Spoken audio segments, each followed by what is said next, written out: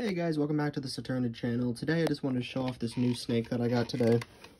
You can see my patent pending monster hide boxes. One on the warm side, one on the cool side. The snake that I got today is actually a hypo tangerine Honduran milk snake.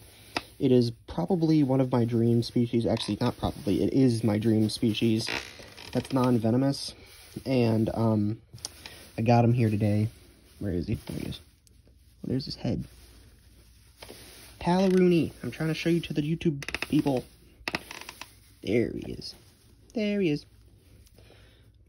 Look at his little head poking out. Beep. And he goes away. He's a really pretty one. He's a hypo tangerine Honduran milk snake, as I said. There we go.